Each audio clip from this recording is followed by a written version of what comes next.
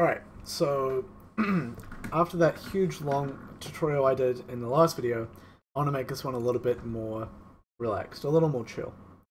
In this one we're going to be implementing coin piles, so you can pick them up off the ground and it gives you, X amount of coins. So let's go ahead and add this. It's really not that hard to add either.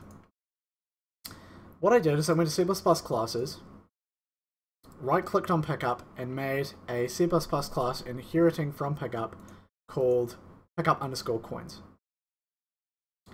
And in it, I've added, just to save time, I've already added this stuff, virtual void interact implementation, the constructor, and in the includes I added an include inventory character. I'm going to right-click on interact implementation and add that.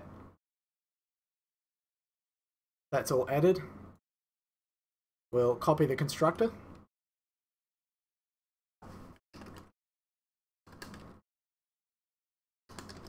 Cool.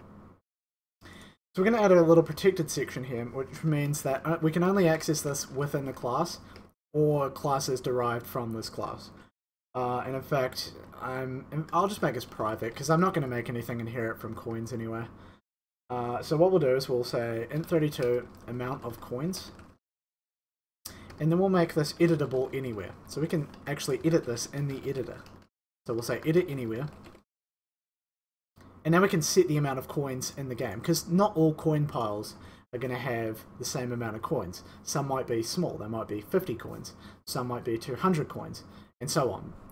So we've gone ahead and set the amount of coins. Now what we'll do is we will initialize that in the constructor, so amount of coins equals 0 by default.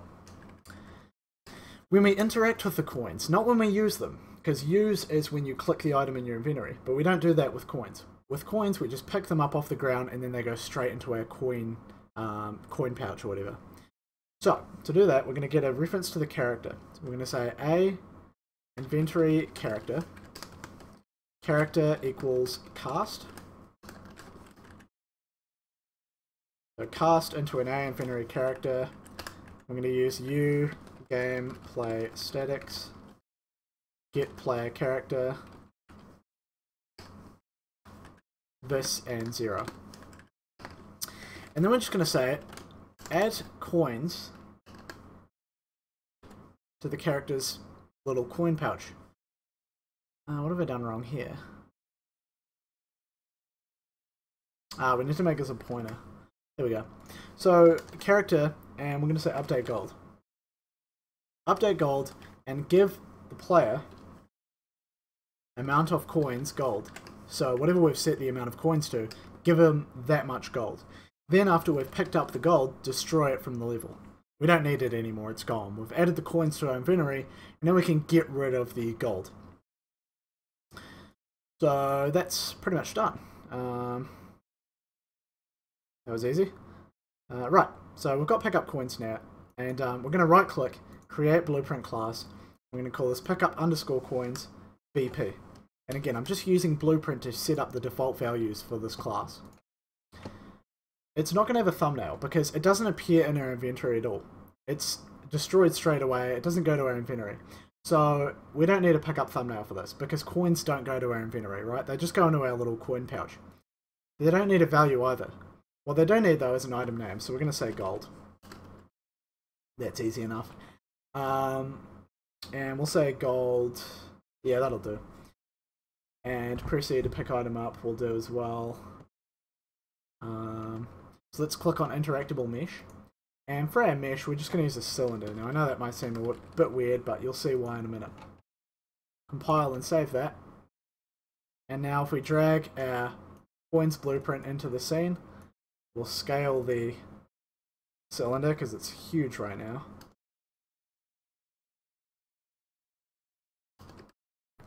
And I'm just going to add a couple components to this. So we'll go add component, static mesh.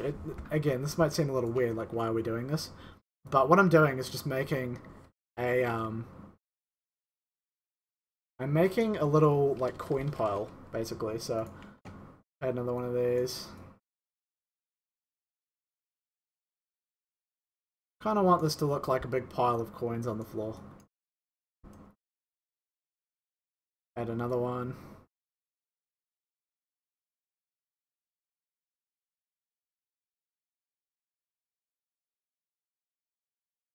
And make this one small. There we go. Might be a better way to do that. We could probably just make a static mesh with all the little cylinders in it, but I'm just going to add a few cylinders because that's fast and easy.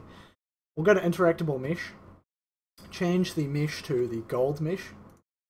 Now, our little cylinders actually look like piles of coins.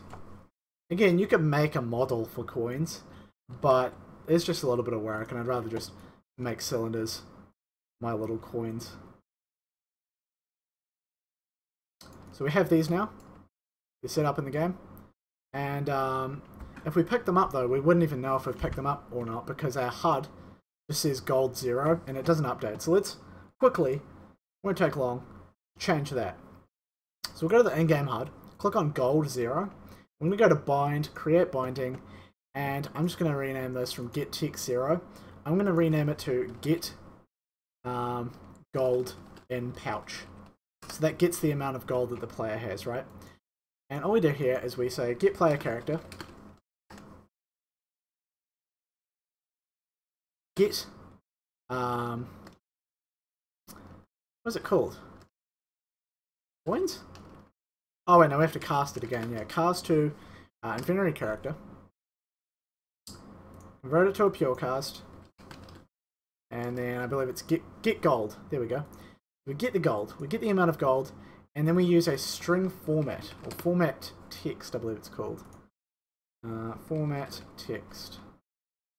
So add a format text, and then we'll say gold, and then inside spiky brackets just put gold in there. And then plug this into gold.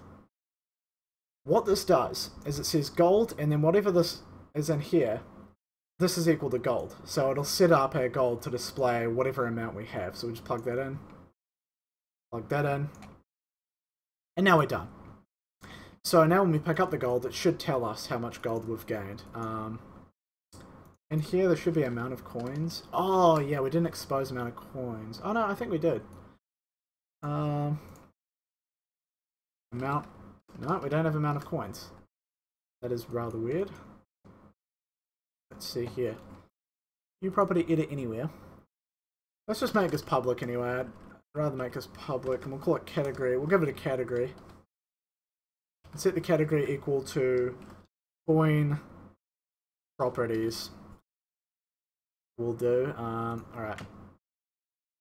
So yeah, coins currently don't seem to have a amount of coins variable.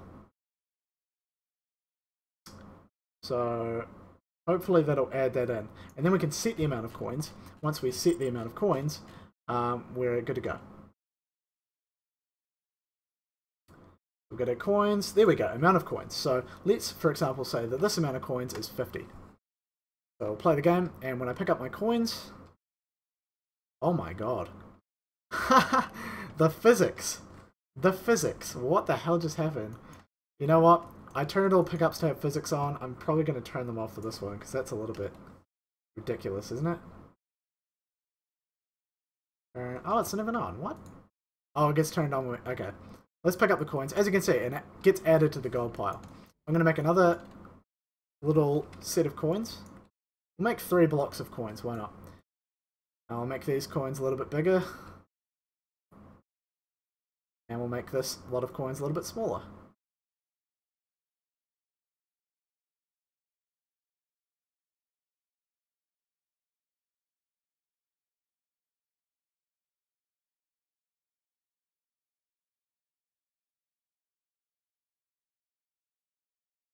And I made that smaller on all access, but whatever. And then we'll change the amount of coins accordingly. So this is 50 coins. We'll make this 10 coins. And we'll make this giant pile here 500 coins. And now, as the player, we can run around and pick up our piles of coins. And it gives us the according amount. I guess we'll keep it short, keep it brief, and close there. You know what? We'll keep going just a little bit further. I want to do one more thing. I want to get this help text going. So before we end this video, I'm going to get this help text going. So inside of this little text area, it's going to say press E to pick up whatever. Press this to do this. So we're going to create another bind, and we're going to create a binding and rename. And this one is going to be get help text. All this does, get plaque. In fact, we can copy this over from get golden pouch. Copy. Drag this off. So we'll say get help text, and then drag the help text into there, and that's it. That's all it does. Very, very simple. Now, whatever the help text is equal to should appear in this box. And I hope this works. So I might not have added something that I needed to get it working. We'll see. So if we go to play, there it is. Press E to pick up. Hopefully these coins work. Yep, gold, press to pick up, press to pick up. Very good. It works. The physics are ridiculous. I have no idea what these are doing. Anyways, it all works. And as you can see, press E to pick up. So that's the HUD working. We got coins. The last tutorial, we need a place to spend the coins. And that is when we'll add the shop, which should be pretty cool. So I'll see you guys in that video.